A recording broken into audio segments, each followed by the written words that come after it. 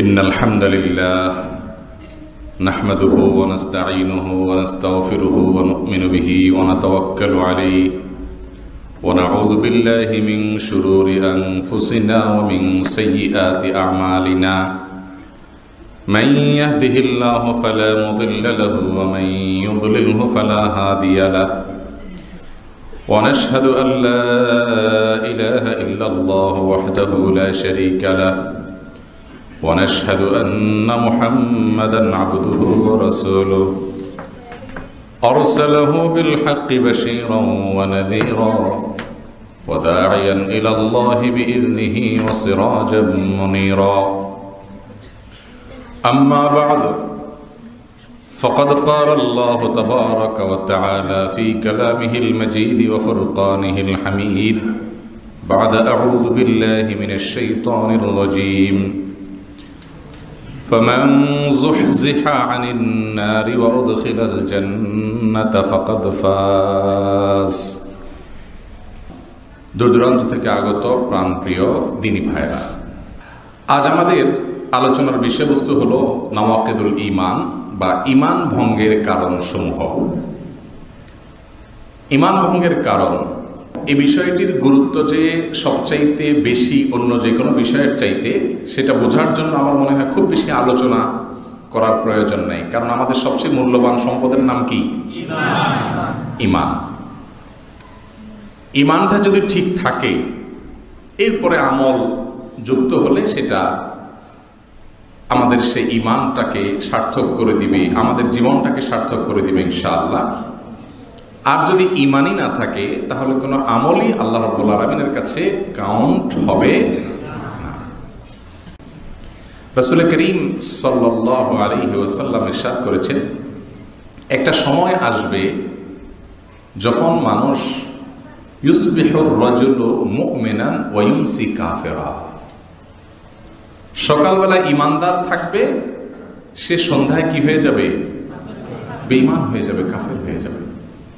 তার মানে কি? ঈমানটা ভেঙে যাবে, ঈমানটা নষ্ট হয়ে যাবে, ঈমান হারা হয়ে যাবে। নবী আলাইহিস সালাতু ওয়াস সালামের এই হাদিস থেকে পরিষ্কারভাবে আমরা জানতে পারলাম যে ঈমান ভাঙে, ঈমান ছুটে যায়, ঈমান চলে যায়, ঈমান আমরা হারিয়ে ফেলতে পারি, ঈমান নষ্ট হয়ে যেতে পারে। ঠিক না বেঠিক? যেহেতু আমরা এটুকু জানলাম যে ঈমান ভাঙে, ঈমান চলে যায়, তাহলে কিসের কারণে ঈমান ভাঙে, কোন কোন কথায়, কোন কোন কাজে, কোন কোন বিশ্বাসে আমাদের ঈমান নষ্ট হয়ে যাবে, সেগুলো আমাদের জানার প্রয়োজন আছে না নাই? কিয়ামত যত নিকটবর্তী হচ্ছে, ফিতনা, পরীক্ষা, ধাঁধা, ধোঁয়াশা, বিভ্রান্তি কমছে নাকি বাড়ছে? প্রতিনিয়ত বাড়ছে। শুধু কি বাড়ছে? রাসূল করিম সাল্লাল্লাহু আলাইহি ওয়াসাল্লাম ইরশাদ করেছেন, কিয়ামতের পূর্বে ফিতনা পতিত হবে কিরকম? বৃষ্টির ফোঁটার মতো। বৃষ্টির ফোঁটা যেরকম অনবরত পড়তে থাকে, ফিতনা এরকম একের পর এক, একটা ধোঁয়াশা কাটতে না উঠতে আরেকটা দেখা দিবে।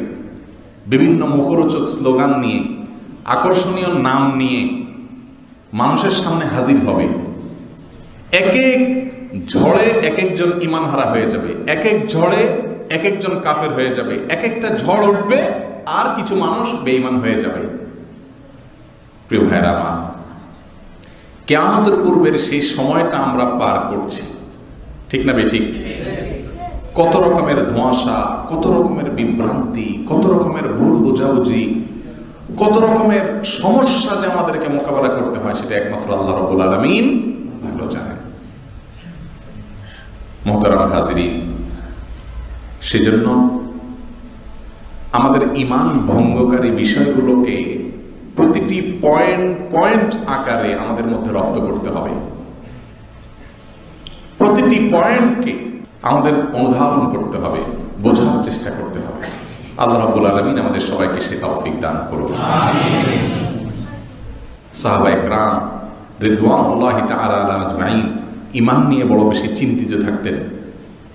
আমরা সেই প্রসিদ্ধ হাদিসের কথা জানি, নাফাকা হানজালা, হানজালা মুনাফিক হয়ে গেছে। দৌড়ে ছুটেছে নবীজির দরবারে, ইয়া রাসূলুল্লাহ নাফাকা হানজালা, আমার ঈমান চলে গেছে ইয়া রাসূলুল্লাহ, আমি মুনাফিক হয়ে গেছি। আবু বকর রাদিয়াল্লাহু তাআলার সাথে দেখা, তিনি বলছেন আমারও তো একই অবস্থা, তাহলে আমিও কি বেঈমান হয়ে গেলাম কিনা, বেঈমান হয়ে গেলাম কিনা, ঈমান আছে না চলে গেল। এটা নিয়ে নবীজির উপস্থিতিতে যখন ফিতনা এখনকার তুলনায় শতভাগের 1 ভাগও ছিল না। কিয়ামত যত নিকটবর্তী হচ্ছে ফিতনা বাড়ছে না, তাহলে তখন ফিতনার তুলনামূলক কম ছিল না বেশি ছিল? ফিতনা এখনকার তুলনায় কম ছিল, ধোঁয়াশা কম ছিল, বিভ্রান্তি কম ছিল, ঈমান বিধ্বংসী ঝড়, ঈমান বিধ্বংসী তুফান এত ছিল না। তারপরেও সাহাবীরা ঈমান নিয়ে টেনশন ছিলেন, পেরেশান ছিলেন। আমি আজ 18-19 বছরের মতো দাওয়াতি ফিল্ডে কাজ করছি, মসজিদে জুমা পড়ানো, খুতবা দেওয়া, আলোচনা করা। আমার এই দীর্ঘ দাওয়াতের ইতিহাসে শত শত মানুষ দেখেছি, এসেছে জিজ্ঞাসা করেছেন যে হুজুর অমুক কাজ হয়ে গেছে, আমার ওযু আছে না নাই, অমুক কাজ হয়ে গেছে, নামাজের মধ্যে নামাজ নষ্ট হয়ে গেছে কিনা, অমুক কাজ করে ফেলছি, অমুক কথা বলে ফেলছি, এখন আমার দাম্পত্য সম্পর্কটা আছে না ভেঙে গেছে, অমুক কাজ করে ফেলছি, রোজাটা ছিল না নষ্ট হয়ে গেছে। এরকম বহু প্রশ্ন মানুষ করে। এমন মানুষ খুব বেশি পাই নাই যে দৌড়াতে দৌড়াতে এসে বলেছেন হুজুর অমুক কথাটা বলে ফেলেছি, অমুক আদর্শটা অন্তরে ধারণ করে ফেলেছি, আমার এটা কি ঠিক হলো কিনা, ঈমান এতে কি থাকলো না চলে গেল, এই প্রশ্ন করার মানুষ সচরাচর পাওয়া যায় না। এই সমাজের মানুষ আমরা নামাজ ভঙ্গের কারণ জানি, ওযু ভঙ্গের কারণ জানি,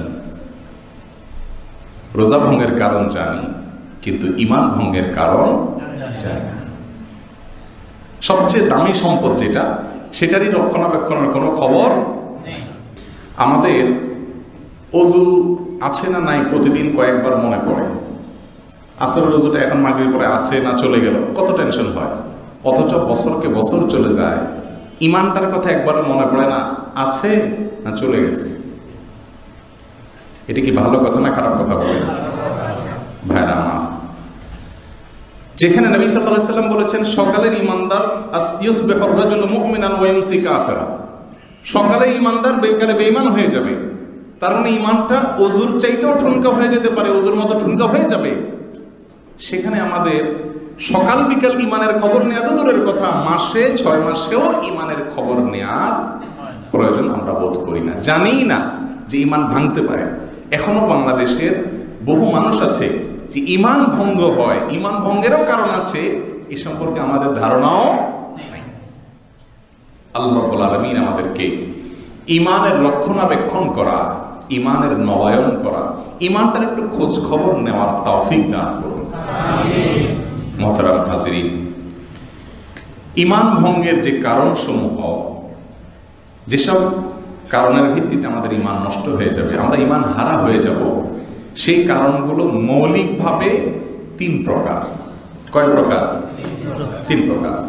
সেই 3 প্রকারের ঈমান ভঙ্গের কারণগুলোকে পয়েন্ট আকারে অনেক ওলামায়ে কেরাম 10টি বলেছেন, অনেকে আরো কম বা বেশি বলেছেন, আর এটাকে দৃষ্টান্ত দিতে গেলে শত শত দৃষ্টান্ত এটার বের করে আনা যাবে। কিন্তু মূল কারণ ঈমানকে ভঙ্গ করে দেয় এরকম কারণ কয়টা?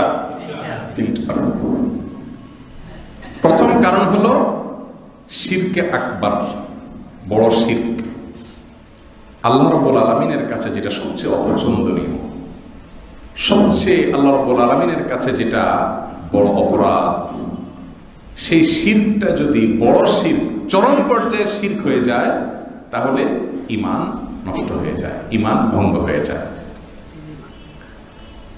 বড় শিরক যেটা, এ সম্পর্কে আল্লাহ রাব্বুল আলামিন কোরআনে কারিমে বলেছেন, ইন্নাল্লাহা লা ইয়াগফিরু আন ইউশরাকা বিহি ওয়া ইয়াগফিরু মা দুনা যালিকা লিমান ইয়াশা। আল্লাহ রাব্বুল আলামিনের সঙ্গে শিরক করা হলে এটা আল্লাহ তাআলা মাফ করবেন না, এটা আল্লাহ তাআলা মাফ করবেন না। এটা আল্লাহর ওয়াদা, এটা আল্লাহর অঙ্গীকার, ডিসিশন। শিরক ছাড়া বাকি যেগুলো আছে সেগুলো আল্লাহ তাআলা যাকে ইচ্ছা তাকে মাফ করবে, যাকে ইচ্ছা মাফ করবে না। কিন্তু শিরকেরটা ক্ষমার অযোগ্য অপরাধ। মুসনাদে আহমদের এক হাদিসে বর্ণিত হয়েছে, নবী আলাইহিস সালাম বলেছেন, কিয়ামতের দিন আল্লাহ রাব্বুল আলামিনের কাছে 3 ধরনের মামলা উপস্থিত করা হবে। প্রত্যেক মানুষ 3 ধরনের মামলার কোনো একটা ক্যাটাগরিতে পড়বে। আসামি যারা হবে, মুজরিম যারা হবে, এক ধরনের মামলা থাকবে ক্ষমা এবং জামিনের অযোগ্য, সেটা হলো এই শিরকের অপরাধ।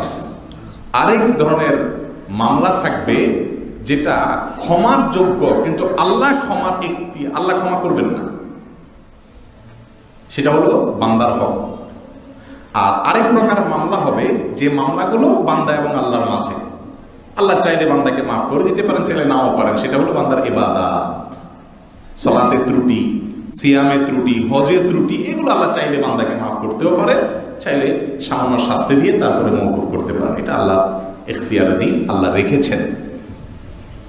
আমাদের সমাজে এই যেটা একটু তুলনামূলক সহজ, ওইটা নিয়ে মাশাআল্লাহ গুরুত্ব কম বেশ আমরা দেই, নামাজ, রোজা, হজ, যাকাত, তাই না?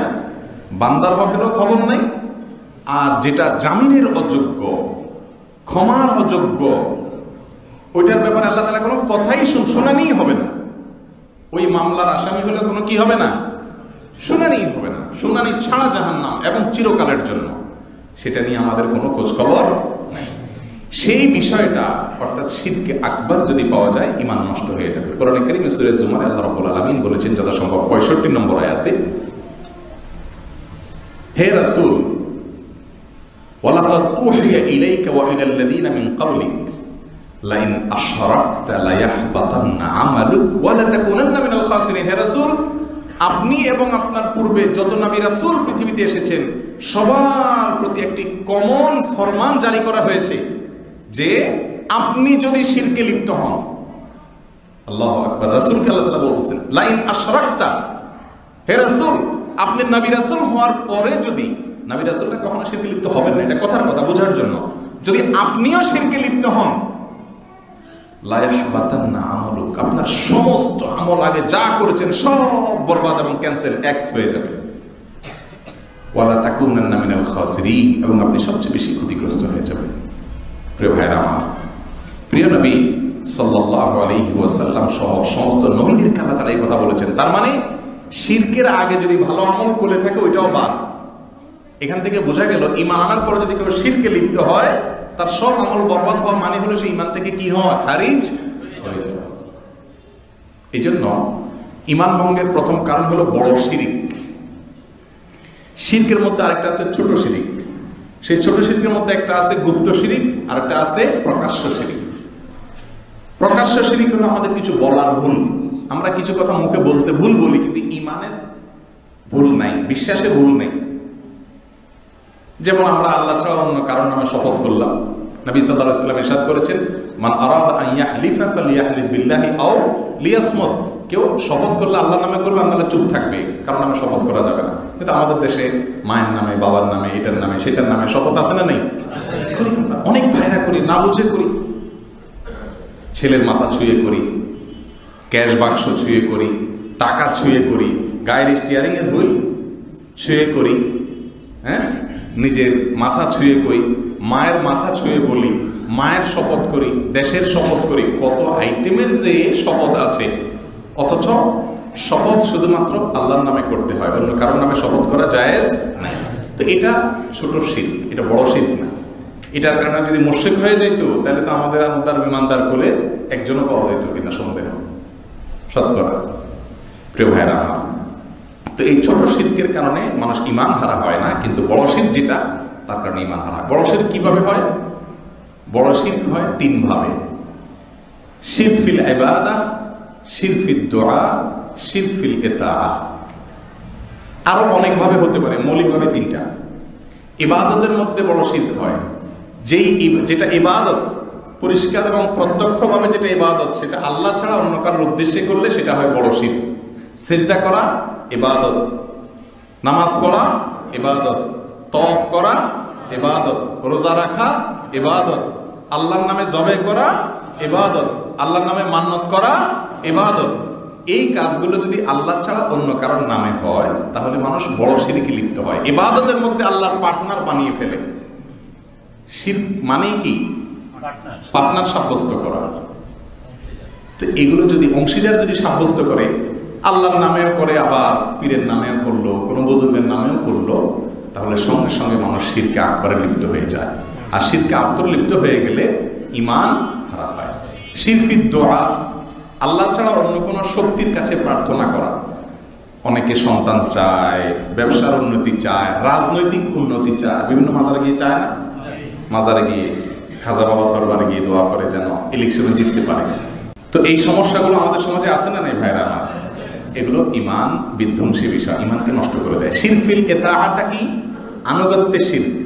আল্লাহ রাব্বুল আলামিনকে যেভাবে আনুগত্য করেন হুবহু ওইভাবে যদি অন্য কাউকে আনুগত্য করেন, সেটা কোনো পীর হতে পারে, কোনো ইজমের অনুসরণ হতে পারে, কোনো নেতার অনুসরণ হতে পারে, সেই অনুসরণটা যদি এই লেভেল পর্যন্ত চলে যায়, এই পর্যায় পর্যন্ত যদি চলে যায় যে আল্লাহর জায়গায় বসায় ফেললেন, আল্লাহকে যেভাবে মানেন সেভাবে, অন্ধের মতো নির্দেশ শুনছেন আর কোনো কথা নাই।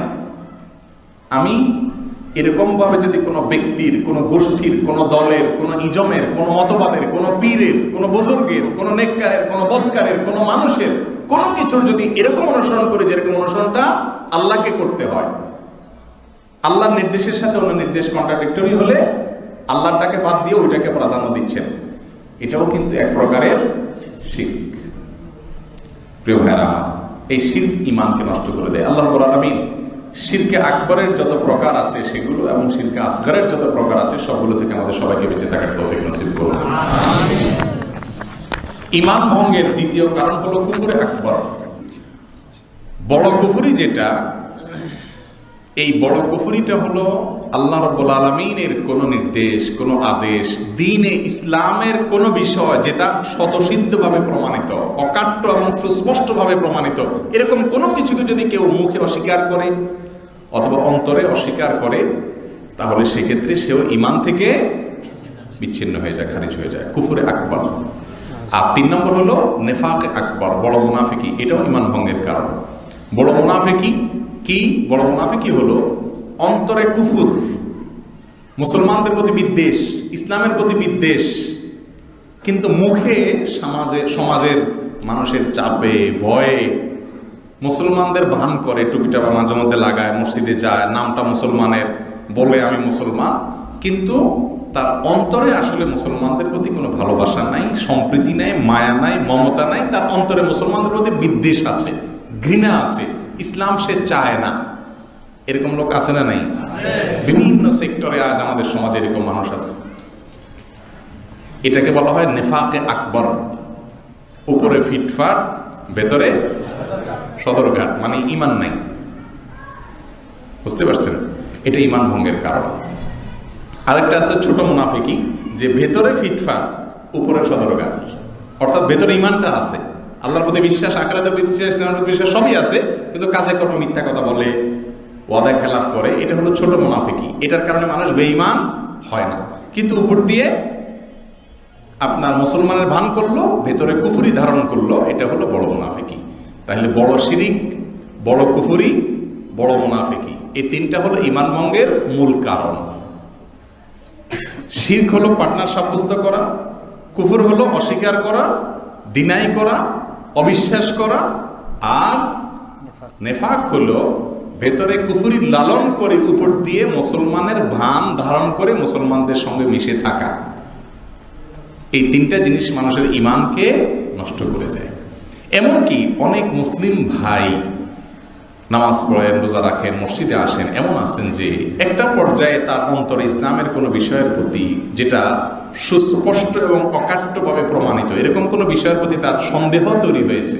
এটা যথার্থতা নিয়ে, যৌক্তিকতা নিয়ে, উপযুক্ততা নিয়ে এই যে সংশয় বা সন্দেহ তৈরি হলো, এর ফলেও সে কি হয়ে যেতে পারে? ঈমান থেকে বের হয়ে যেতে পারে। এরকম অনেক মুসল্লি ভাইরাও আছেন। কিন্তু ঈমান ভঙ্গের এই 3টা কারণ আবার মানুষের মধ্যে দেখা যায় 3 ভাবে। কয় ভাবে? 3 ভাবে। শিরিক, কুফর, নেফাক, এগুলো মানুষের মধ্যে পাওয়া যায় কয় ভাবে? 3 ভাবে। বিশেষ করে প্রথম 2টাকে বলা যায় এগুলো 3 ভাগে পাওয়া যায়। যেমন শিরিকটা ইতিকাদের মধ্যে হতে পারে, বিশ্বাসের মধ্যে শিরিক হতে পারে, আবার কর্মের মাধ্যমে শিরিক হতে পারে, উক্তি বা মন্তব্যের মাধ্যমে শিরিক হতে পারে। একইভাবে কুফরি, এটা শুধু অন্তরে হতে পারে, তাহলে সেটা নেফাকের পর্যায়ে যাবে। আর যদি মুখে কুফুরিটা বাক্য উচ্চারণ করে, তাহলে মন্তব্যের মাধ্যমে কুফুরি হতে পারে। আবার কিছু কর্ম আছে যে কর্মগুলোর মাধ্যমে কুফুর হতে পারে। আমরা এক্সাম্পল দিলে পরিষ্কার হয়ে যাবে। বিশ্বাসগত শিরিক কি? কে মনে করলো যে আসলে অমুক পীর বা অমুক বুজুর্গ বা অমুক নেতা আসলে আল্লাহ রাব্বুল আলামিন একা সবকিছু করেন না, এটা কিছুটা ভাগে যোগে হয়, এই সাইডটা আল্লাহ তাআলা ওনাকে দিয়ে দিয়েছেন। যেমন হিন্দুরা মনে করে যে সরস্বতীর কাছে শিক্ষার বিভাগটা দিয়ে দিয়েছে ঈশ্বর, অতএব এটা সে দেখাশোনা করে, এটা ডাইরেক্ট ঈশ্বরের কাছে চাওয়া লাগবে না, এটা সরস্বতীর কাছে চাইলে সে ঈশ্বরের দেওয়া পাওয়ার অনুযায়ী দিয়ে দিবে। আমাদের মুসলমানদের মধ্যে এরকম অনেক ধারণা আছে না নেই? যার কারণে মনে করে যে কোনো পীর, কোনো বুজুর্গ, কোনো জীবিত মৃত মানুষ, তার কাছে এরকম কোনো পাওয়ার আছে। আল্লাহ দেয় ঠিক আছে, কিন্তু ওনার মাধ্যমে দেয় বা ওনার কাছে চাইতে হবে, ওনার মাধ্যমে চাইলে পাওয়া সহজ হবে। এটাও এক প্রকারের শিরক, এটা বিশ্বাসগত বিষয়। এবার আসেন কর্মগত শিরক। কেউ আল্লাহ ছাড়া অন্য কাউকে সিজদা করলো, কবরে গিয়ে সিজদা করলো, এটা কর্ম। সিজদাটা তো বিশ্বাস না, কর্ম। এই কর্মের মাধ্যমে সে কি করলো? যেটা আল্লাহকে করা যায় সেটা অন্য কাউকে করলো, তাহলে পার্টনার বানায় ফেললো, শরীক করে ফেললো। আছে না নাই? 3 নম্বরে উক্তিগত শিরক। কেউ মন্তব্য করলো, মুখে বললো যে আরে শুধু আল্লাহ আল্লাহ বললে হয় নাকি, আরে আল্লাহ দিয়ে কি হয়, নাউজুবিল্লাহ, আল্লাহ লাগে বুঝলাম, আল্লাহ দিয়ে হয় না, সাথে ইল্লাহ লাগেই লাগে। এরকম যদি বলে তাহলে সেটাও কি হবে? শিরক। এটা হলো উচ্চারণগত শিরক। এরকম আরো শত শত এক্সাম্পল দেওয়া যাবে। কুফুরের ক্ষেত্রে একই কথা, অন্তরে কুফুর আছে, অবিশ্বাস আছে, না ইসলামে আসলে সবই ঠিক আছে, কিন্তু এই জিনিসটা আসলে ঠিক না ইসলামের, তার মানে ওইটাকে সে অস্বীকার করলো। এই যে অস্বীকৃতি, এটা হলো কি? কুফুর। এই অস্বীকৃতিটা হলো কি? কুফুর। এটা অন্তরে হতে পারে অস্বীকৃতি, মুখে বলতেছে না কিন্তু তার অন্তরে অবিশ্বাস আছে, নেফাক যেটাকে বলে। আরেকটা হলো কাজের মাধ্যমে কুফুর। যেমন সে এমন কোনো কাজ করলো যে আল্লাহর প্রতি অবিশ্বাস প্রমাণ করলো। যেমন তার জীবনে জন্ম থেকে মৃত্যু পর্যন্ত বা কোনো একটা লেভেলে এসে সেখান থেকে ইসলামের কোনো ধোয়া মোছা ছিটে ফোটা কিচ্ছু নেই, না নামাজ, না রোজা, না হজ, না যাকাত, না কোরআন, না হাদিস, না জিকির, না আল্লাহর নাম, না রাসূলের কথা, না টুপি, না নামাজ, মসজিদ, কিচ্ছু নেই। এরকম অনেক মানুষ আছে না নাই?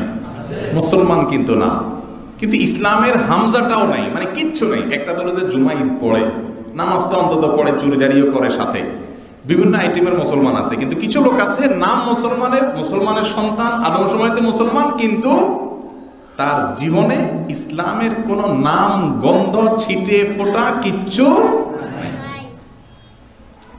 তার আচরণটা প্রমাণ করছে সে আসলে আল্লাহকে বিশ্বাস করে, ইসলামের প্রতি, কোরআনের প্রতি তার বিশ্বাস নাই। ভাইরা আমার, এটা ঈমান ভঙ্গের কারণ। কর্মের মাধ্যমে অবিশ্বাস, কুফরি, অস্বীকৃতি। আর মন্তব্যের মাধ্যমে কুফরি, সেটা তো অহরহ। কেউ বললে এই যুগে সবই ঠিক আছে, এই যে মেয়েদেরকে পর্দার মধ্যে, কাভারের মধ্যে ভরায় ফেলা ইসলামের, এই জিনিসটা আমি বিশ্বাস করি না, নাউজুবিল্লাহ। এই যে মুখে অস্বীকার করলো আল্লাহর একটা বিধানকে, সূরা নূরের আয়াতকে, সূরা আহজাবের আয়াতকে, অসংখ্য অগণিত হাদিসকে, স্বতঃসিদ্ধভাবে প্রমাণিত বিষয়কে, সুনিশ্চিত সন্দেহের ঊর্ধ্বে উঠে যে জিনিসটি প্রমাণিত হয়েছে সেটাকে অস্বীকার করলো, সাথে সাথে সে ঈমান থেকে বের হয়ে যাবে।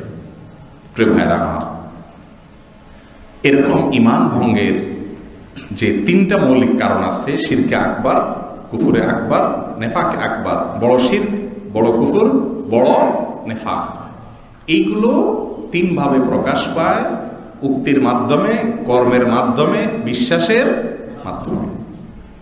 অতএব 3টা উইন্ডো পাইলাম আমরা খুঁজা। কয়টা? 3টা। 1 বিশ্বাস, 2 কাজ, 3 মন্তব্য। এই 3টাকে কন্ট্রোল করতে হবে যাতে এগুলোর কোনোটা দ্বারা আল্লাহর সঙ্গে কোনো কিছুকে পার্টনার সাব্যস্ত করার ধারে কাছে লেশ পর্যন্ত যেন না স্পর্শ হয়। কথা দ্বারায়ও না, বিশ্বাসের দ্বারায়ও না, কর্মের দ্বারায়ও না। একইভাবে কুফুরের কথা, অবিশ্বাসের কথা, আল্লাহ রাব্বুল আলামিনের প্রতি অবিশ্বাস প্রকাশ হয় এমন কোনো কথা, কাজ, বিশ্বাস যার অন্তরে না আসে। আল্লাহ রাব্বুল আলামিন আপনাকে আমাকে এই সবগুলো থেকে হেফাজত থাকার তৌফিক দান করুন। প্রিয় ভাইরা আমার, তাহলে ফিতনার চতুর্মুখী আক্রমণের এই যুগে অনেক প্র্যাকটিসিং মুসলিম, নিয়মিত সালাত আদায়কারী মানুষ, মসজিদে আগমনকারী মানুষ, ইসলামের প্রতি অনেক আনুগত্য প্রকাশকারী মা বোন ভাইয়েরা, নিজেদের অজান্তে আমরা আমাদের ইমানটা খুইয়ে বসে আছি। আমি নামাজ পড়ছি, আমি রোজা রাখছি, আমি হজ করছি, আমি জাকাত দিচ্ছি, অথচ আমি বেঈমান হয়ে আসি বহু আগেই। আমি তো আশা করছি আখিরাতে কিছু পাবো, অথচ আমার কোনো হিসেবের খাতায় নামই নাই, কাটা হয়ে গেছে বহুত আগে। এরকম পরিস্থিতি থেকে আল্লাহ রাব্বুল আলামিন আমাদের সবাইকে হেফাজতে থাকার তৌফিক দান করুন।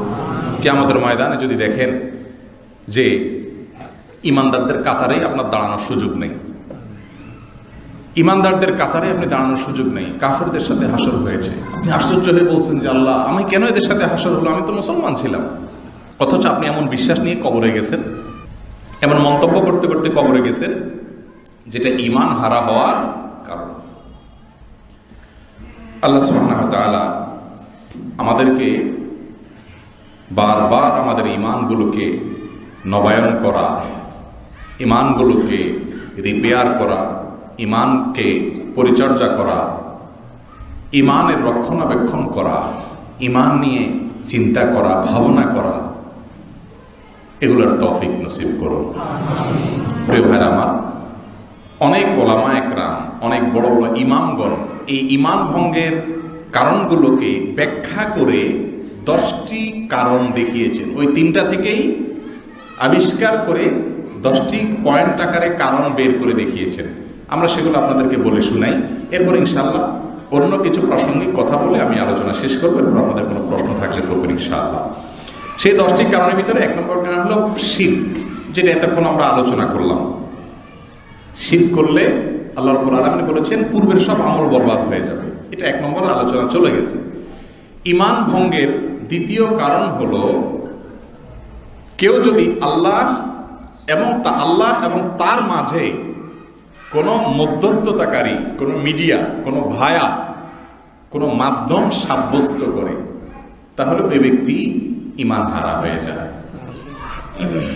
মনে করলো যে, যেটা আমরা একটু আগে এক্সাম্পলে বললাম যে আল্লাহর কাছে ডাইরেক্ট পাওয়া যায় না, আসলে একটা আয়াতের অপব্যবহার হয় এই ঈমান হারা পয়েন্ট পর্যন্ত পৌঁছাইতে। সেটা হলো ওয়াবতাগু ইলাইহিল ওয়াসিলা। শুনছেন না, শুনেন না আপনারা? আয়াত মানে কি? তোমরা আল্লাহর কাছে যেতে হলে ওসিলা তালাশ করো, অর্থাৎ ভায়া, মিডিয়া, মাধ্যম তালাশ করো। বাংলা ওসিলা আর আরবি ওসিলা কি এক? কোরআনের ভাষায় এখানে আল্লাহ যে বলেছেন তোমরা আল্লাহর কাছে, আল্লাহকে পেতে তোমরা ওসিলা অন্বেষণ করো, এখানে ওসিলা বলতে কি বোঝানো হয়েছে এই আয়াতের ব্যাখ্যায় ইমাম কুরতুবী, ইমাম ইবনে কাসির রাহিমাহুল্লাহ সহ যত বড় বড় তাফসীর বিশেষজ্ঞ ইমামগণ আছেন, যত সাহাবায়ে কেরামের তাফসীর, তাবেঈদের তাফসীর, সালাফে সালিহিনের তাফসীর পাওয়া যায়, সেগুলো অ্যানালাইসিস করলে দেখা যায় প্রায় সবগুলো তাফসীরের খোলাসা কথা একটাই, আয়ে আত-তাকাররুবু ইলাল্লাহি তাআলা বিল কুরবাত, অর্থাৎ বিভিন্ন ভালো কাজ করে করে তোমরা আল্লাহকে সন্তুষ্ট করো। তাহলে ভালো কাজে করে আল্লাহকে সন্তুষ্ট করা কোথায়, আর আল্লাহকে পাওয়ার জন্য আরেকটা মানুষ বা একটা শক্তির কাছে ধর্ণা দিয়ে তার মাধ্যমে তাকে দালাল বানিয়ে আল্লাহকে পাওয়া, দুটা দুই জিনিস। এই দ্বিতীয় কাজ যেটা মাধ্যম দিয়ে মালিককে খুশি করা, এটা তো হিন্দু ভাইরা করে, ঠিক না ভাই? ঠিক। আল্লাহ রাব্বুল আলামিন কোরআনে হাকিমে এদের সম্পর্কে বলেছেন সূরা জুমারের 3 নম্বর আয়াতে, আলা লাহুদ্দীনুল খালিস, পূর্ণাঙ্গ দ্বীন শুধুমাত্র আল্লাহ, সেখানে কোনো মাধ্যম, মিডিয়া, ভায়া, কারোর কোনো অংশগ্রহণ নাই। পরিপূর্ণ দ্বীন শুধুমাত্র কার জন্য একনিষ্ঠ করতে হবে? আল্লাহর জন্য। ওয়াল্লাযীনা ইত্তাখাযু মিন দুনিহি আউলিয়া, কিছু লোক আছে আল্লাহর ইবাদতের পাশাপাশি, আল্লাহকে স্বীকৃতি দেওয়ার পাশাপাশি কিছু মধ্যস্থতাকারী সাব্যস্ত করে, তাদেরকে মিডিয়া বানায় এবং বলে মা না'বুদুহুম ইল্লা লিয়ুকাররিবুনা ইলাল্লাহি জুলফা। আমরা তো এদেরকে পূজা করি, এদেরকে ইবাদত করি, এদের কবরে মাজারে সিজদা করি এই জন্য যে এরা আল্লাহর কাছে আমাদেরকে পৌঁছাই দিবে। মিডিয়া। আল্লাহ রাব্বুল আলামিন তাদের সম্পর্কে বলেছেন, ইন্নাল্লাহা ইয়াহকুমু বাইনাহুম ফীমা হুম ফীহি ইয়াখতালিফুন। তারা যে বিষয় নিয়ে মতপার্থক্য করছে, এই যে একটা নতুন জিনিস আবিষ্কার করে শিরকে আকবারে লিপ্ত হচ্ছে এবং মধ্যস্থতাকারী সাব্যস্ত করছে, এর ফলে কিয়ামতের দিন আল্লাহ তাদের মাঝে ফয়সালা করবেন। ইন্নাল্লাহা লা ইয়াহদি মান হুয়া কাযিবুন কাফফার। যে ব্যক্তি অস্বীকার করেছে, কাফের হয়েছে, সেই ব্যক্তিকে আল্লাহ বলার পথ দেখাবেন না। তাহলে যে ব্যক্তি আল্লাহর সঙ্গে পার্টনার বানায় মাঝখান দিয়া, আল্লাহ তাকে বলেছেন কাযিবুন কাফফার। সে কুফরি করেছে, অস্বীকার করেছে, ঈমান হারা হওয়ার মতো বিষয়। আমাদের সমাজে এখন এরকম মানুষ আছে না নাই বলেন? শত শত হাজার হাজার মানুষ আছে। আল্লাহ রাব্বুল আলামিন কিছু দেওয়ার জন্য কোনো মিডিয়ার প্রয়োজন আছে? নাই। আল্লাহ বলেছেন উদউনি আস্তাজিব লাকুম, তোমরা আমার কাছে দোয়া করো, আমি তোমাদের দোয়া কবুল করব। আমি একটা কথা সবসময় বলি, আমাদের মতো যে সমস্ত দেশে সামনের দরজা দিয়ে আসলে কিছুই হয় না, সব কিছুই পেছনের দরজা দিয়ে হয়। একটা ট্রেনের টিকিট কাটতে যাবেন ঈদের সময়, তাও আপনি কাউন্টারে গেলে পাবেন না, পেছনে পাবেন। ঠিক না ঠিক? সরকারি বেসরকারি যে কোনো দরকারি কাজে আপনি সামনে কিছু পাবেন না, টেবিলের নিচ দিয়ে সবই হবে। এরকম দেশের মানুষ হলে সমস্যা হয় কি, ইমানেরটাকে আমরা এরকম মনে করি যে আল্লাহকে মনে হয় ডাইরেক্ট পাওয়া যাবে না, আল্লাহর মতো অনেক দালাল টালাল আছে, এদেরকে পেমেন্ট করলে, হাদিয়া তোফা দিলে, খাওয়াইলে টাওয়াইলে এরা আল্লাহর সাথে চুকাই দিবে। কথাটাকে বুঝতে পারছেন? যেহেতু দেশে বা জাগতিক ক্ষেত্রে দেখি যে সব জায়গায় ডাইরেক্ট হয় না, ঘুরে গেলে হয় ঠিকই, তো আল্লাহটাও মনে হয় নাউজুবিল্লাহ ডাইরেক্ট হবে না। জান্নাত, ট্রেনের টিকিট যদি 500 টাকার টিকিটই পাওয়া না যায় ডাইরেক্ট, জান্নাত কেমনে পাবো? এটাও একটা দালালের দরকার। এ দালাল ধরলে, দালাল রে হাদিয়া তোফা টোফা দিলে সে পার করবে। আসলে মাঝে মধ্যে দালালের খপ্পরে পড়ে মানুষের সব খুইয়া বসে থাকে না? আমাদের অবস্থা হবে কিয়ামতের দিন, যেসব ভাইরা এরকম বিশ্বাস করে তাদের অবস্থা হবে এরকম যে দুনিয়াতে সহায় সম্পদও দিল, আখিরাতে দালালের মায়ের খাবে, সেও মায়ের খাবে। ঠিক না ঠিক? আল্লাহ রাব্বুল আলামিন আমাদের ঈমানগুলোকে হেফাজতে রাখার তৌফিক দান করুন। ঈমানদারের সাথে আল্লাহ রাব্বুল আলামিনের কানেকশনের জন্য কোনো ভায়ার প্রয়োজন নাই। ইবলিস কাফের না ঈমানদার? শুধু কাফের না, রাইসুল কুফার, নেতা না? কুফরি এটা পৃথিবীতে বা সৃষ্টি জগতে প্রথম দেখাইছেই তো সে। অস্বীকৃতি, অবিশ্বাস, ডিনাই করা। এই ইবলিস আল্লাহর কাছে দোয়া করছে না করে নাই? রাগের মুহূর্তে আল্লাহ সিজদা করতে বলছেন, সাথে সাথে অস্বীকার করছে, সাথে সাথে আবার বলতেছে ফানজিরনি ইলা ইয়াউমি ইউবাসুন, আল্লাহ কিয়ামত পর্যন্ত হায়াত দেন। চিন্তা করেন, মাত্র আল্লাহর আইন নির্দেশ অমান্য করছে, এই রাগান্বিত অবস্থায় স্বীকার করছে, সাথে সাথে আবার আল্লাহর কাছে চাওয়ার পরে আল্লাহ আবার সাথে সাথে আল্লাহ আবার বলছেন নাকি, বেয়াদব, মাত্র তুই আমার হুকুম লঙ্ঘন করলি, আদম সিজদা করলি না, আবার চাইয়া বসছস, আবদারও করছস। আল্লাহ তো এটা বলেন নাই। আল্লাহ কি বলছেন? ফাইন্নাকা মিনাল মুনজারিন, যাও, তোমাকে সুযোগ দেওয়া হলো। দোয়ার সাথে সাথে মঞ্জুর। ইবলিসের দোয়া যদি কবুল হয় ভায়া ছাড়া ডাইরেক্ট, তো আপনার দোয়া কবুল হবে না, আপনি ইমানদার। অতএব ইবাদত এবং দোয়ার জন্য কোনো ভায়া মিডিয়ার প্রয়োজন নাই। কোরআন এবং হাদিস জানবো, আল্লাহকে সন্তুষ্ট করে জান্নাত নেব ইনশাআল্লাহ। আলেমগণ, ওলামা একরাম শুধুমাত্র আমাদেরকে কোরআন এবং হাদিস সম্পর্কে জানাবেন, আল্লাহ এবং তার রাসূলের পথ দেখাবেন, তারা আমাদেরকে আগায়া দিতে পারেন না। কোরআনের অসংখ্য আয়াত এই সপক্ষে রয়েছে। লাইসা লিল ইনসানি ইল্লা মা সাআ, মানুষ যা করবে তাই পাবে, দালাল ভায়া দিয়া কোনো কিছু পাবে না। তো ভাইরা আমার, ঈমান ভঙ্গের এই পয়েন্টটা খুব গুরুত্বপূর্ণ যে আল্লাহ রাব্বুল আলামিনের মাঝে কোনো মিডিয়া সাব্যস্ত করা যাবে না। সরাসরি সবকিছু আল্লাহর কাছে চাইবো, আল্লাহর কাছে নিব। ঈমান ভঙ্গের তৃতীয় কারণ, অমুসলিমদেরকে অমুসলিম মনে না করা, কাফেরদেরকে কাফের মনে না করা, মুশরিককে মুশরিক মনে না করা। এই পয়েন্টটা আজ শত শত হাজার হাজার লক্ষ লক্ষ যুবক ভাইয়েরা, মধ্য বয়সের ভাইয়েরা, বোনেরা, এই পয়েন্টটা অনেকের ভিতরে পাওয়া যায়। প্রথম 2 পয়েন্ট এত বেশি পাওয়া যায় না, এই পয়েন্টটা যত বেশি পাওয়া যায়। আরে সব ধর্মই ঠিক, সব ধর্মই ভালো, সব ধর্মেরই গন্তব্য এক, পথ এক একটা আর কি।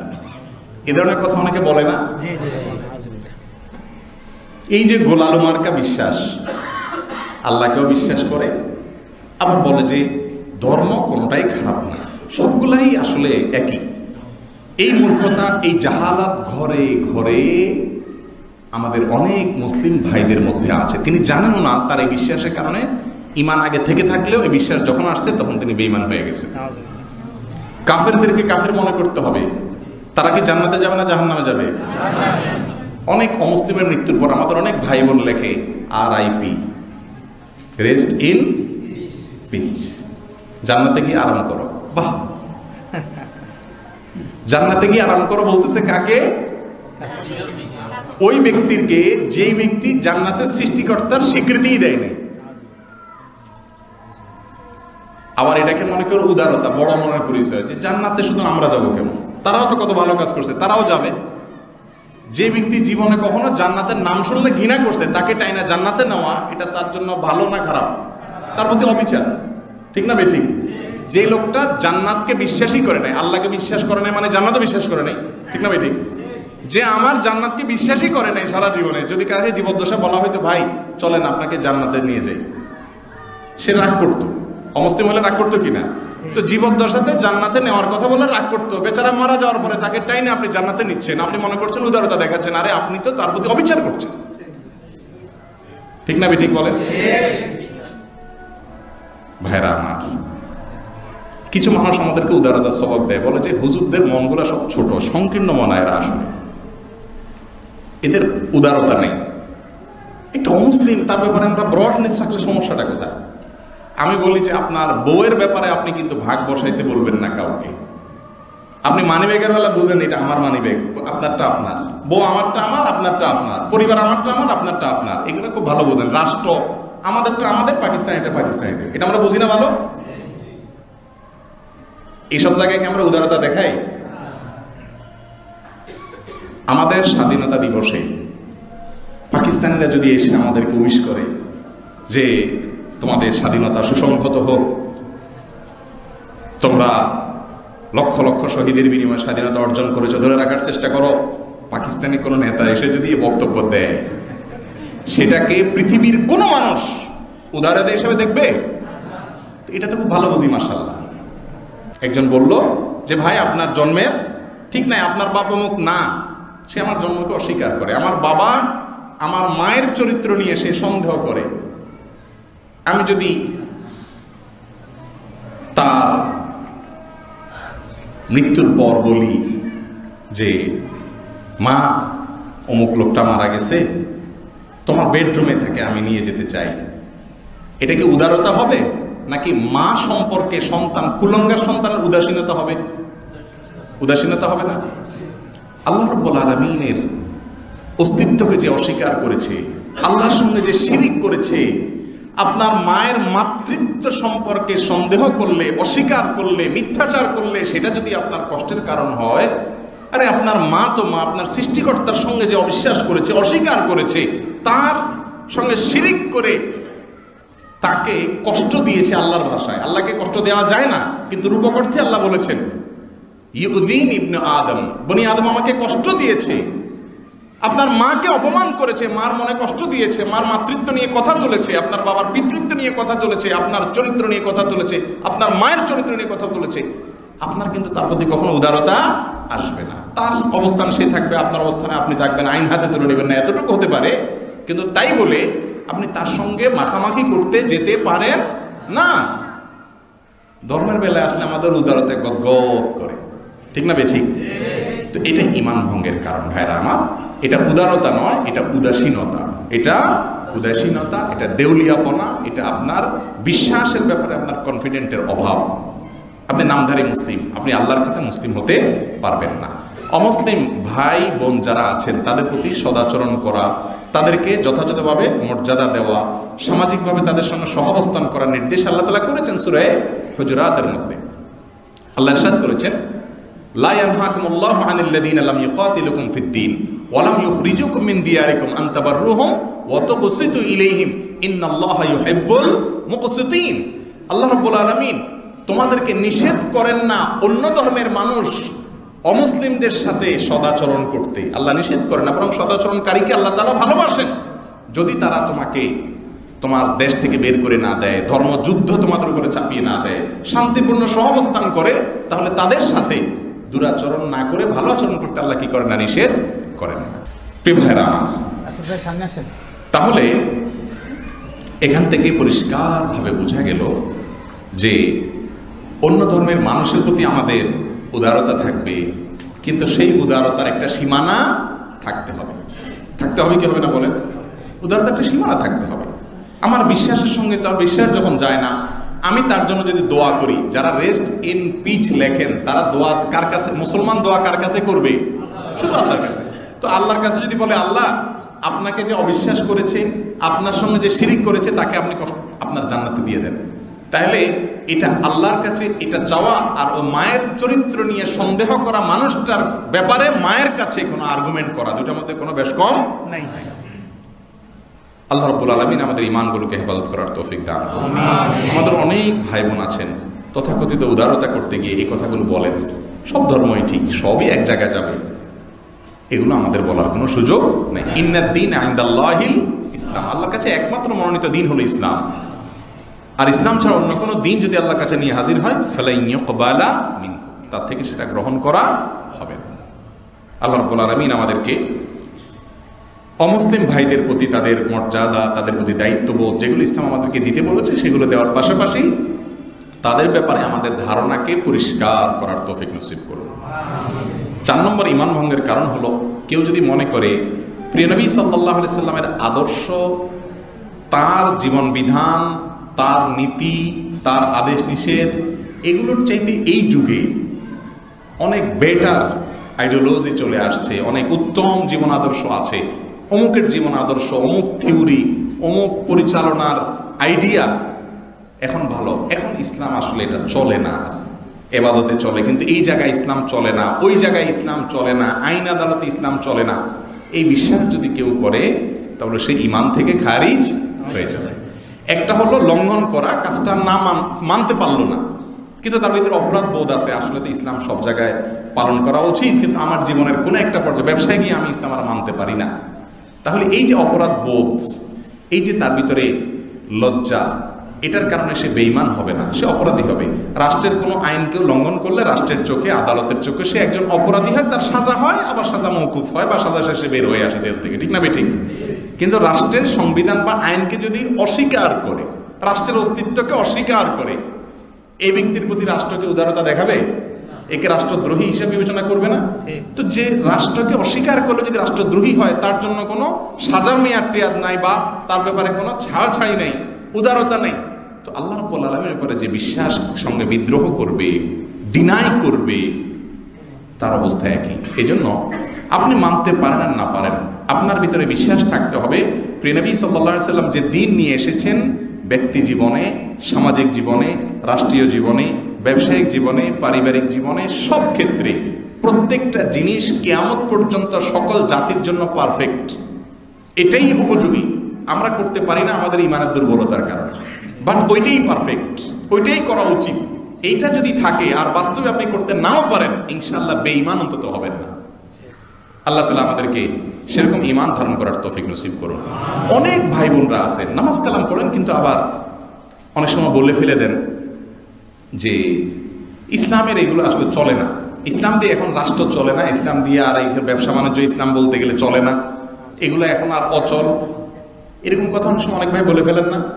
কেউ ব্যবসার ক্ষেত্রে যদি মনে করেন আল্লাহ কোনো আইন লঙ্ঘন করছেন, আপনি বলছেন ভাই এটা হালাল, এটা হারাম, এটা সুদ, এটা হালাল, অনেক সময় আমার অনেক ভাই, নামাজি কালামি ভাই, অনেক বোন সরাসরি বলে ফেলেন পর্দার ব্যাপারে, অনেক বিষয়ের ব্যাপারে। কি বলে? এগুলো আসলে এখন আর চলে না। এই যে চলে না, এর মানে হলো এটার উপযুক্ততা এখন আর নাই, সাথে সাথে কাফের হয়ে যাবে, ঈমান ভঙ্গ হয়ে যাবে। আল্লাহ রাব্বুল আলামিন আমাদেরকে হেফাজত থাকার তৌফিক দান করুন। কোরআনে কারিমে আল্লাহ রাব্বুল আলামিন এই আদর্শ যারা লালন করে তাদের সম্পর্কে নিজের সত্তার শপথ করে বলেছেন, ফালা ওয়া রাব্বিকা লা ইউমিনুনা হাত্তা ইউহাক্কিমুকা ফীমা শাজারা বাইনাহুম। তাদের মধ্যকার বিষয়গুলোতে রাসূল করিম সাল্লাল্লাহু আলাইহি সাল্লামের সিদ্ধান্তই চূড়ান্ত, ওইটাই যথার্থ, সেটাই উপকারী। জীবনের সকল ক্ষেত্রে এটা যে মানবে না, আল্লাহ নিজের সত্তার শপথ করে কোরআনে মাত্র 2-3টা শপথ করেছেন। কোরআনে বহু শপথ আছে, তার সত্তার শপথ মাত্র 2 বা 3 জায়গা, তার মধ্যে এইটা এক জায়গা। আল্লাহ বলেছেন তোমার রবের শপথে মোহাম্মদ, সে কখনোই ইমানদার হতে পারবে না যে সকল ক্ষেত্রে মোহাম্মদ সাল্লাল্লাহু আলাইহি সাল্লামকে ফয়সাল, সিদ্ধান্ত দাতা হিসাবে তার ডিসিশনকে, তার আনিত দ্বীনকে, তার দ্বীনের সিদ্ধান্তকে, বিধানকে সর্বোচ্চ, চূড়ান্ত এবং একমাত্র সিদ্ধান্ত হিসেবে গ্রহণ না করবে। লা ইউমিনুন, আপনার রবের নিজের সত্তার শপথ করে আল্লাহ বলছেন যে সে কখনো ইমানদার হতে পারবে না। আল্লাহ রাব্বুল আলামিন, আল্লাহ রাব্বুল আলামিনের সমস্ত আদেশ নিষেধগুলোর প্রতি আমাদের আস্থা এবং বিশ্বাস অন্তরে পরিপূর্ণভাবে ধারণ করার তৌফিক নসিব করুন। 5 নম্বর ঈমান ভঙ্গকারী বিষয় হলো নবী সাল্লাল্লাহু আলাইহি সাল্লামের আনিত কোনো দ্বীনকে যদি কেউ, কোনো বিষয়কে যদি কেউ ঘৃণা করে, অপছন্দ করে, এটাও অনেক ভাই বোনদের মধ্যে আছে। সব মানে ইসলামের সবই ঠিক আছে, কিন্তু এই যে দাদা মারা গেলে দাদার সম্পত্তি নাতি পাবে না, অসহায় হয়ে যাবে, কেমন কথা এটা ইসলামের, এটা আমি মানি না। বাবা মা মারা গেলে ছেলে পাবে 2 আনি, মেয়ে পাবে 1 আনি, এই যে বৈষম্য, এটা আমি মানি না। এরকম অনেক কথা বলে। আজকাল তো এমন একটা ট্রেন্ড চালু হয়েছে যে আমাদের যুবক ভাইয়েরা সোশ্যাল মিডিয়াতে দেখা যায় তাদের বিবেকের মিটার দিয়ে মাপে। অযৌক্তিক হলে মনে করে না ইসলামের এই জিনিসটা অযৌক্তিক। আল্লামা ইকবাল বলেছিলেন, জু সমঝ মে আ গই ও ফির খুদা ক্यों করবো। অর্থাৎ তিনি বোঝাতে চেয়েছেন যে যেই সত্তার আদেশ নিষেধ সব কিছুর যৌক্তিকতা আপনার বিবেকের মিটার দিয়ে আপনি মেপে ফেলতে পারছেন, সে আবার আল্লাহ কিভাবে হয়? কথা বোঝেন নাই? সৃষ্টি এবং স্রষ্টার মধ্যে পার্থক্য কোথায়? আপনি কোথায় আল্লাহ? আল্লাহর সবকিছু আপনার বুঝে আসবে না, সেটাই তো স্বাভাবিক, ঠিক কিনা বলেন? আল্লাহর সবকিছুকে আমাদের বুঝে আসাটা স্বাভাবিক, বুঝে না আসাটাই স্বাভাবিক। সবকিছু বুঝে আসবে না, সবকিছু বুঝে আসাটা কখনো স্বাভাবিক হতে পারে না। যার সবকিছু বুঝে আসে, জু সমাজ মে আ গই, যাকে আপনার ব্রেইনে আপনি আয়ত্ত করে ফেলছেন, ক্যাপচারে নিয়ে আসতে পারছেন, সে আবার আল্লাহ কিভাবে হয়? আল্লাহ তাকে আপনি ক্যাপচারই করে ফেলছেন, তাহলে আল্লাহকে আপনি ঢুকে ফেলছেন নিজের ব্রেইনে, কিভাবে সে আমার আল্লাহ হতে পারে? আল্লাহ তো সে যার সকল আদেশের বাস্তবতা রহস্য আপনি উদ্ঘাটন করতে পারবেন না। আপনার একটা অধীনস্থ একজন কর্মচারী আছে, তারা বললেন বাবা এই কাজটা করো। আপনার কর্মচারী বলে, স্যার কেন করবো স্যার? আমি দেখতেছি এটা সরাসরি আপনার সম্পদের ক্ষতি, স্যার আমি নিজের হাতে আপনার এই অযৌক্তিক কথা মানতে পারি না, স্যার এটা আপনারই ক্ষতি হবে, আমি কেন করব? আপনি কি বলবেন? এই কর্মচারীর দাবিটা সঠিক না বেঠিক? বলেন কেন বেঠিক? আমি মালিক, আমি তোমাকে করতে বলেছি, কোনটাতে কি লাভ ক্ষতি আছে তোমার যা বুঝে আসছে আমার দূরদৃষ্টি আরো অনেক পরে, তোমার সাথে আমি ভালো বুঝি, নাহলে আমি মালিক হই নাই, ঠিক না বেঠিক? তুমি কর্মচারী, তুমি তো সবকিছু বোঝো না, তোমাকে বলছি এটা করো। কর্মচারী যদি প্রত্যেকটা জিনিস তার বুঝে আসলে সে শুনবে, না হলে শুনবে না, এ কি কর্মচারী হওয়ার উপযুক্ত? তাহলে সে গোলাম হওয়ার উপযুক্ত না, যে মালিকের সবকিছু নিজের ব্রেন দিয়ে বোঝার চেষ্টা করে। আজকাল অনেক ভাই বোনরা এই ধরনের বিশ্বাস ধারণ করে, ইসলামের অনেক বিষয়কে নিজের বিবেক দিয়ে মিটার দিয়ে মাপেন। আমাদের বহু যুবক ভাই বোনদেরকে দেখা যায় সোশ্যাল মিডিয়াতে ইসলামের অনেক বিষয় নিয়ে উনি মাপেন, মেপে নবীজি সাল্লাল্লাহু আলাইহি সাল্লাম এতগুলো বিয়ে করেছেন, কেমনে হলো? এটা তো যুক্তিতে খাটে না, বেঈমান হয়ে গেছে। আছে না নাই? বেঈমান হয়ে গেছে। নবী সাল্লাল্লাহু আলাইহি সাল্লামের চরিত্র নিয়ে সন্দেহ করলেন, যথার্থতা নিয়ে সন্দেহ করলেন, ঈমানের গণ্ডি থেকে বের হয়ে গেলেন। আপনার সবকিছু বুঝে আসবে না ভাইরা আমার, ঠিক না বেঠিক? আল্লাহ রাব্বুল আলামিন আমাদেরকে পরিপূর্ণ আত্মসমর্পণ করার তৌফিক নসিব করেন। যারা নিজের বিবেককে সবকিছু বোঝার জন্য মানদণ্ড আর মাপকাঠি বানায়, এরা নিজের বিবেকের দাস, বিবেকের দাস। তারা মনে করে স্বাধীন, ওরা বড় গোলাম, ঠিক না বেঠিক? আমরা গোলাম আল্লাহ, ওরা গোলাম তাদের বিবেকের, তারা গোলাম তাদের বুঝের, সমঝের, তাদের যুক্তির, কিন্তু আমরা গোলাম কার? আহকামুল হাকিমিন রব্বুল আলামিনের। এ হলো পার্থক্য। আপনি একটা মানুষের বিবেকের গোলাম, আর আমি মানুষের সৃষ্টিকর্তার বিবেকের গোলাম। গোলাম আপনিও আমিও, পার্থক্য হলেই। আল্লাহ রাব্বুল আলামিন আমাদেরকে নিজেদের ঈমানের উপরে কনফিডেন্ট থাকার তৌফিক নসিব করুন। কিয়ামতের আগে অজস্র ঝড় আসবে, এক এক ঝড়ে কিছু মানুষ ঝরে যাবে, এক এক ঝড়ে কিছু মানুষ ঈমান হারা হয়ে যাবে। মৃত্যু পর্যন্ত ঈমানটাকে টেনে টুনে যেন সাথে নিয়ে যেতে পারি অক্ষত অবস্থায়, তাওহীদকে পরিপূর্ণ রেখে রব্বুল আলামিন আমাদের সবাইকে সেই তৌফিক নসিব করুন। ঈমান ভঙ্গের এই পয়েন্টটি সম্পর্কে আল্লাহ রাব্বুল আলামিন কোরআনে কারিমে বলেছেন, ওয়াল্লাযীনা কাফারু ফাতা'সাল লাহুম ওয়া আযাল্লা আ'মালাহুম। যারা আল্লাহ তাআলার কোনো কিছু অস্বীকার করবে, এটা মানি না, এটা মানে না, এটা অযৌক্তিক, আল্লাহ তাআলা তাদের আমলকে বরবাদ করে দিবেন এবং এদেরকে আল্লাহ বলেছেন তারা কাফের, কুফরি করেছে তারা। এবং আল্লাহ রাব্বুল আলামিন তাদের সম্পর্কে বলেছেন, যালিকা বিআন্নাহুম কারিহু মা আনজালাল্লাহ। কেন কাফের ঘোষণা দিয়েছেন আল্লাহ তাদেরকে? কারণ আল্লাহ যা নাজিল করেছেন সেগুলোর কোনো একটাকে সে অপছন্দ করছে। আমি ইসলামের সব পছন্দ করি, বাট এটা আমার ভালো লাগে না, এই যে অপছন্দ করলো, আল্লাহ বলেছেন যালিকা বিআন্নাহুম কারিহু মা আনজালাল্লাহ।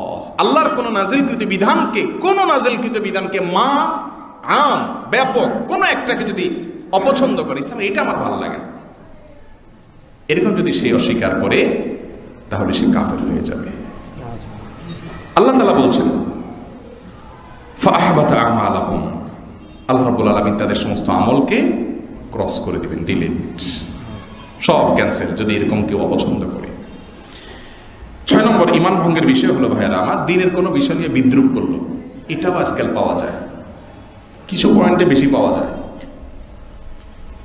একজন দাড়ি রাখছে, তো অনেক মুসলমানের সন্তান না বুঝে ওটা নিয়ে বিদ্রুপ করে, এটা যে তামাশার জিনিস না, এটা বুঝে না। আছে না আমাদের সমাজে? দাঁড়িয়ে রাখছে একজন, কিরে জঙ্গি হয়ে গেছিস তো, দাঁড়িয়ে নিয়ে তামাশা হলো কি হলো না? এ দাঁড়িয়ে তো রাসূল আকরাম সাল্লাল্লাহু আলাইহি সাল্লামের নির্দেশ, মা আনজালাল্লাহ, এটাকে যদি কেউ বিদ্রুপ করে, উপহাস করে, ঠাট্টা করে, এটা ঠাট্টা করার জিনিস না। সব জায়গা নিয়ে ঠাট্টা করা যায় না। আপনি বাংলাদেশের স্বাধীনতা নিয়ে যদি বিদ্রুপ করেন, আপনি সাধারণ অপরাধী হবেন না, বাংলাদেশ রাষ্ট্রের বিদ্রোহী হবেন, বিদ্রোহী সাব্যস্ত হবেন না? তো এটা তো আমরা ভালো বুঝি, মাশাআল্লাহ। আপনি দাঁড়িয়ে রাখতে পারেন না, এটা বড় কোনো দোষ না, কিন্তু ওইটাকে নিয়ে উপহাস করেন, ঠাট্টা করেন, মজাক করেন, ঈমান হারা হয়ে যায়। অনেক যুবক ভাইরা না বুঝে এমন করেন, বেঈমান হয়ে যান। এরপর ঈমান নবায়নের তৌফিক হয় না, কবরে বেঈমান হয়ে যান, নামাজ পড়ছেন এদিক দিয়ে। পর্দার বিধানকে নিয়ে তাচ্ছিল্য আছে না নেই?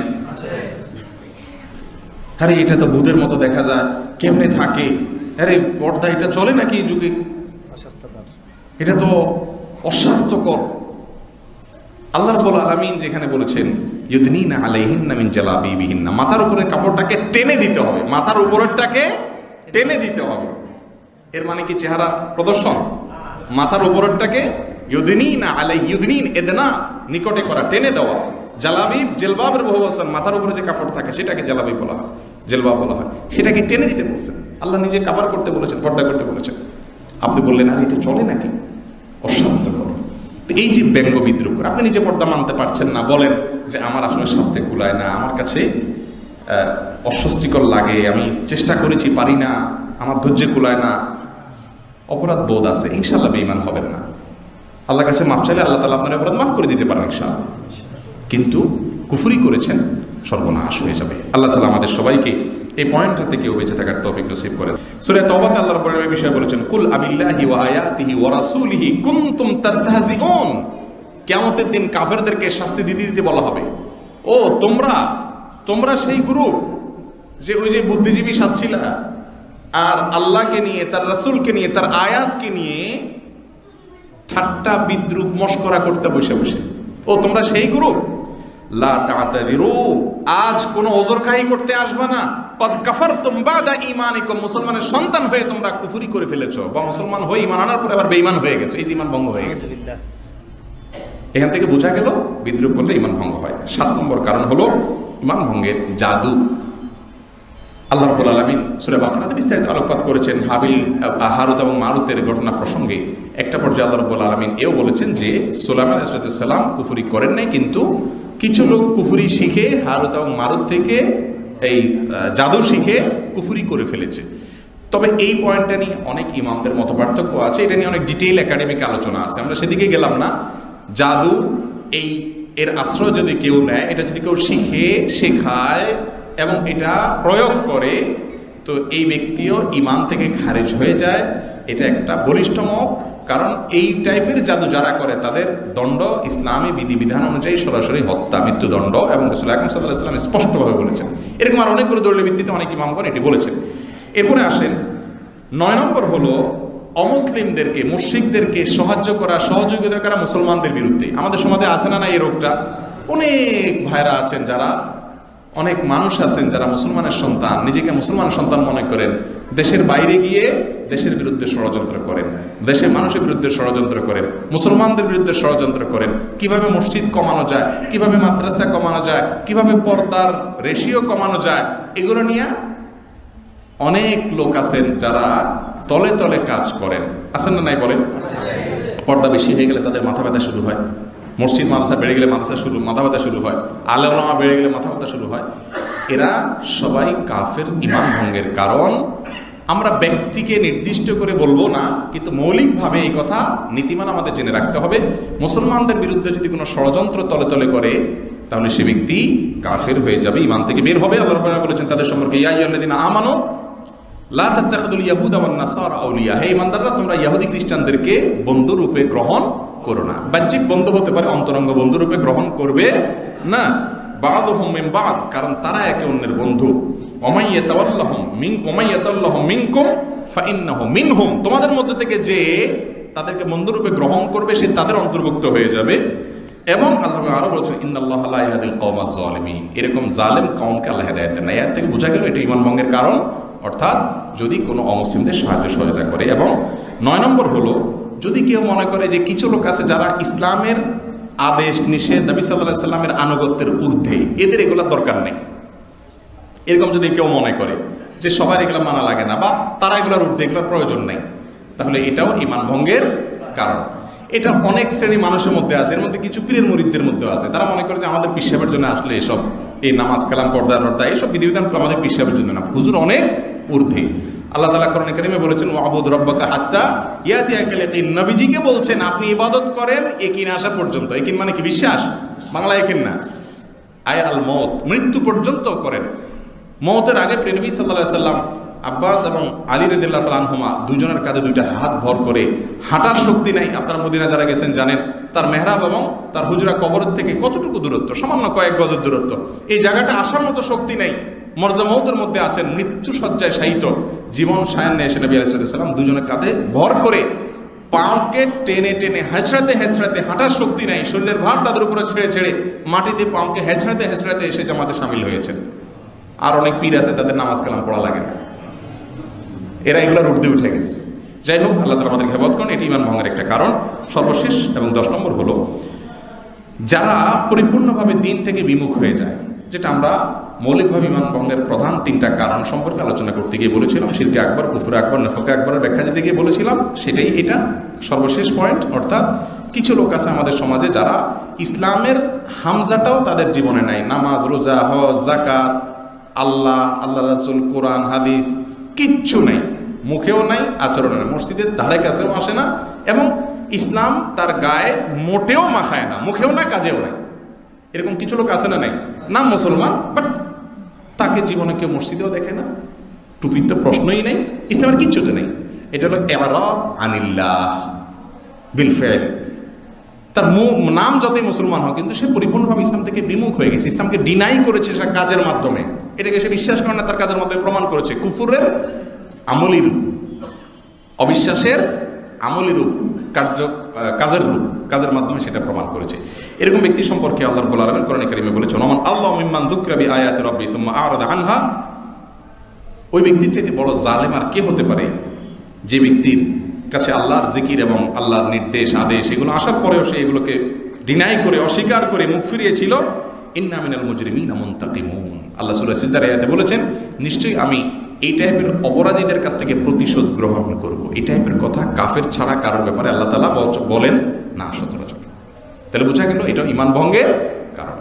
আল্লাহ রাব্বুল আলামিন ঈমান ভঙ্গের যত কারণ আছে, যত উপায় আছে, এই সবগুলোতে থেকে ফিতনার এই যুগে আমাদের সকল ঝড়ে ঈমানকে হেফাজত করে কবর পর্যন্ত, আল্লাহর সঙ্গে সাক্ষাৎ পর্যন্ত নিয়ে যাওয়ার তৌফিক নসিব করুন। প্রিয় ভাইরা আমার, ঈমান ভঙ্গের কারণ যেহেতু আপনারা জেনে গেছেন, অতএব এখন থেকে রাস্তাঘাটে যেখানে যাবেন, যাকেই পাবেন যে ঈমান ভঙ্গের কারণ তার মধ্যে পাওয়া গেছে, সাথে সাথে তাকে কাফেরের একটা ফতোয়া ধরায় দিবেন। ঠিক আছে না? কেন? ঈমান ভঙ্গের কারণ তো জেনে গেছেন, তাহলে ফতোয়া দিতে সমস্যা কোথায়? ভাইরা আমার, ঈমান ভঙ্গের কারণগুলো আমভাবে বলা যায়। কোনো ব্যক্তির জন্য ফিট করতে হলে বহু শর্ত সারায়াত আছে। ওই ব্যক্তিকে ব্যাখ্যা নিতে হবে, তাকে তওবার সুযোগ দিতে হবে, অনেক ব্যাপার স্যাপার আছে। সবচেয়ে বড় কথা হলো যে তার কথার মধ্যে ভিন্ন অর্থ হতে পারে, ভিন্ন উদ্দেশ্য হতে পারে, জাহালাত থাকতে পারে। এটা দূর করার অবকাশ আছে, সে অবকাশ গ্রহণ করতে হবে। আপনি হুটহাট করে আজকের আলোচনা শুনে কাফের হওয়ার ফতোয়া রাস্তা রাস্তা বিলায় বেড়াবেন না। সহিহ বুখারী হাদিসে আসছে, রাসূল আকরাম সাল্লাল্লাহু আলাইহি ওয়াসাল্লাম বলেছেন, কোনো ব্যক্তি যদি অন্য কাউকে কাফের বলে, কোনো মুসলমান অন্য কাউকে যদি কাফের বলে, ফাকাদ বাআ বিহি আহাদুহুমা, তাদের একজন অবশ্যই হয়ে যাবে। যাকে বলছে সে তো কাফের হয়ে থাকে তো ভালো, আর না হলে যে বলছে তার দিকে সেটা বর্তাবে। কত ডেঞ্জারাস কথা চিন্তা করে। এই জন্য ব্যক্তি ধরে ধরে কাফেরের ফতোয়া এটা আমরা সাধারণ মানুষ দিতে যাব না, এগুলো ওলামাদের জন্য রাখবো। ওলামা একরাম চিন্তা করে, বিবেচনা করে, শর্ত সারার দিকে তাকফিরের যে মূলনীতি আছে সেগুলো অ্যানালাইসিস করে তারপরে ফতোয়া দিবেন। আপনারা সেটা দিতে যাবেন না। আজকাল ওয়াজ আমরা নিজের জন্য শুনি না, অন্যের জন্য শুনি। পয়েন্টগুলো শুনে কত মানুষ মনে মনে এখানে এখন আমরা ভাবছি যে এই পয়েন্ট ওর মধ্যে পাওয়া যায়, এই পয়েন্ট ওই গোষ্ঠীর মধ্যে পাওয়া যায়, আমার মধ্যে আছে কিনা এটা নিয়ে আমাদের তেমন মাথা ব্যথা। আমরা আসলে উম্মার প্রতি অনেক দরদ রাখি মাশাআল্লাহ, বাট নিজের প্রতি কোনো দরদ নেই। আল্লাহ রাব্বুল আলামিন আমাদের সবাইকে বিচক্ষণ ইমানদার হওয়ার তৌফিক নসিব করেন। আবারও প্রথম শুরুর দিককার কথা বলে শেষ করছি। ভাইরা আমার, ফিতনার ঘনঘটা চলছে, জোয়ারের মতো, ঝড়ের মতো প্রবল বেগে বিভিন্ন রূপে ফিতনা আসছে, বিভ্রান্তি আসছে, ধোঁয়াশা আসছে। আমাদের ইমানগুলো কাওয়াকাইল মাতারি, বৃষ্টির ফোঁটার মতো ইমান নষ্ট হওয়ার মতো ফিতনা আসছে। এবং নবী আলাইহিস সালাম যে বলেছেন, তাকাউল ফিতান কাকাতাইল লাইলিল মুসলিমি, অন্ধকার রাতের গুটগুটে অন্ধকারে যেরকম রাস্তা দেখা যায় না, হাতড়ায় বেড়াইতে হয়। আজকাল সঠিক পথ কোনটা সেটার জন্য হাতড়ায় বেড়াইতে হয়। এত পথ, এত মত, এত আইডিওলজি, এত ডাক, এত আহ্বান, এত দাওয়াত, জান্নাতের পথটার মধ্যে খুঁজে বের করা বড় কঠিন হয়ে যায়। এই যুগে কোরআন এবং সুন্নাহকে আঁকড়ে ধরে হকের উপরে অবিচল থেকে ইমানটাকে অটুট রেখে ফিতনার সমস্ত জোয়ার, ঝড়, জলোচ্ছ্বাস থেকে বাঁচিয়ে হেফাজত করে লাইফ জ্যাকেট কোরআন এবং সুন্নাহ সে দুটিকে পাকড়ে ধরে আল্লাহ তাআলা আমাদেরকে জান্নাত পর্যন্ত পৌঁছে যাওয়ার তৌফিক নসিব করেন। হাদা ওয়া সাল্লাল্লাহু ওয়া সাল্লামু আলা নবিয়িনা মুহাম্মদ ওয়া জাযাকুমুল্লাহু খাইরা। আসসালামু আলাইকুম ওয়া রাহমাতুল্লাহি ওয়া বারাকাতুহু।